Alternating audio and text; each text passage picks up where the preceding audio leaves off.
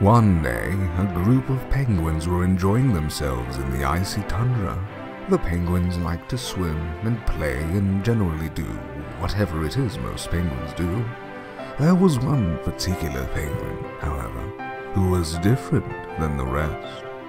And he also was the littlest penguin. Hello everybody, my name is Markiplier and welcome to the Littlest Penguin. Now this is a game about a penguin, and I'm sure it's going to be only lovely and amazing and everything is going to turn out great. Up to jump, oh look at that tiny little jump.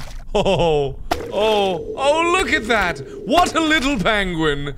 Oh, booski! Oh, that don't work, apparently.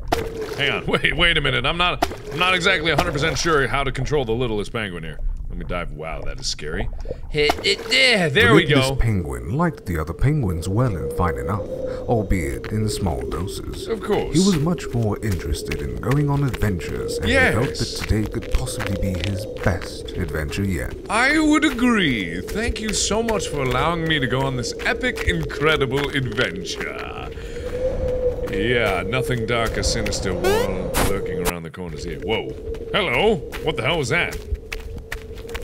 That was an awkward scene transition, but okay. Oh! Hi! Just then, he discovered a very old, very sick penguin lying next on a large stone. "Won't you please help me?" cried out the old penguin. "I'm very sick and I'm very old. Please, won't you help fulfill an old penguin's request?" The littlest penguin agreed, and was horrified by what the old penguin said next. "Bash my head in with this stone. End my pain, littlest penguin." The littlest penguin did as he was told. Don't I have any say in this matter? Don't I get a little bit of, input on the adventure that's about to unfold before me? Oh God, I didn't do anything! Inside the littlest penguin. Oh no! Suddenly, a rush of emotions he had never known filled him, thrilled him like nothing had ever done before. Oh God. "This feels like heaven!" cried out the littlest penguin, who set out freshly driven, giving new direction to his adventure. If killing just one penguin felt that good, he thought to himself, "I wonder how it would be if I killed 10 penguins." And off he went to test his theory. Again! That way! Oh! Thank you for guiding me! I don't have any choice in the matter! What happens if I go the other way? Will I just kill those penguins? No, I'm just gonna go the way you tell me to go. Oh no! Oh man! The littlest penguin came upon a small group of his peers. "This will do," he thought to himself, picking up a club that had been lying in the snow. Oh no! It's not such good narration! The first one went down quickly, no! far easier than the littlest penguin. Oh no! This spooked the others, but to his surprise, the littlest penguin found the more they ran, the greater his satisfaction when he finally beat them down. And beat them down he did, until the last of them were reduced to little more than a red stain in the snow. Oh my God, this is amazing and horrifying. It is. It's just so sudden. It's just a sudden thunk. Like, my God, just a club lying in the snow, randomly and sporadically, and then off to murder we go! Oh, success! I don't know if I'd call this a success, but it's a thing. As he moved through the crowd in order to reach the other side, the littlest penguin felt the eyes upon him. The other penguins began to grow weary of him, shifting their gaze as he walked by. "I do not like the way they stare at me," thought the littlest penguin. "I do not like it one bit. Perhaps, after I kill them all, I shall make a fine necklace of their eyes." This thought occupied the littlest penguin as the others wobbled nervously around him. and perhaps a crown made from their beaks, so all can see and marvel at how beautiful I am. Okay! Alright! You'd think that they'd be doing more than just giving me a shifty look. Oh! Whoa! Jeez. Something slightly wrong about this little penguin here. Something about being tiny and full of anger. Something I can relate to very much, just not to this level. Oh boy. Oh good, I'm on a platform now. Is this the stage I shall set for my murderous campaign? Oh, hi! What the hell is... Oh! Oh, cool! An Arctic Research Center! This was more like it, thought the littlest penguin. Oh! He could now return to the other penguins and make good on his plan. Look at that shaky-ass penguin! Oh no!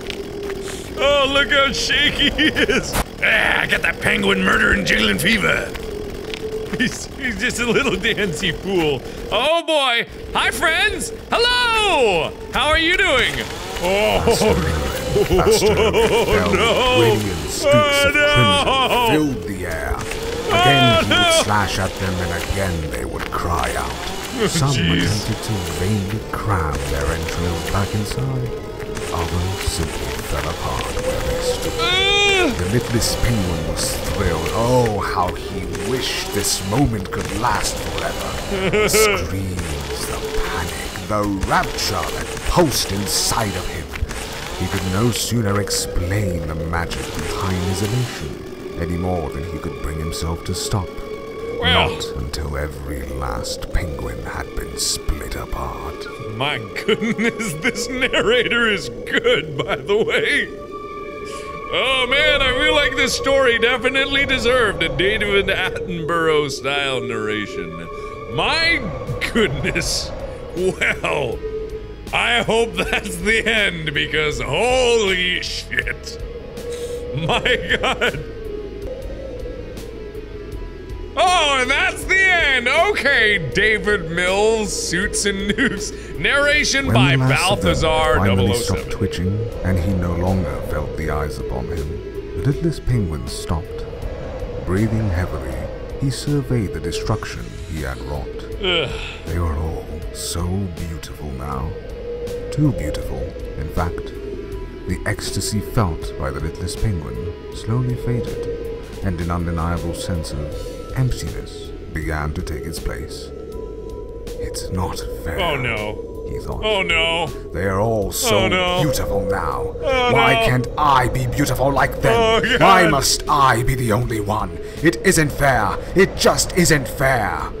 The littlest penguin looked at the chainsaw. Oh no. The blood dripped off the teeth of the blade, almost glistening in the moonlight. Oh god. Suddenly, the littlest penguin knew how to feel beautiful like the rest. He knew then what it was he must do. Oh god! Oh god! Oh, what a game! One day, oh god, no! Stop! Stop it! I can't do it again! Oh god, no! Play and stop! Oh man! Oh wow! Oh wow! What a game! What a game! It was different. Oh, what a game! And he also holy was crap! The littlest penguin. Oh, I think it goes without saying, don't go on a chainsaw murder-suicide spree. Don't do that. Holy shit. Oh man, so like 10% of me actually enjoyed that experience, and then like the other 90% of me wishes that I could just wash my brain so I never had to experience any of the bullshit that I just saw. But either way, that was The Littlest Penguin, though. Thank you everybody so much for watching for what it was, and I hope you got a laugh, maybe, I don't know. So, thank you again. Let me know what you thought the deeper meaning of this game was in the comments down below. And as always, I will see you in the next video. Bye-bye! I was always hoping that I'd have this intimate control over my buttocks. I'm glad that this day has finally come to me. Oh, my chest! No, it's not my chest! It's not my chest! Oh, it's not my chest! Go, go, go!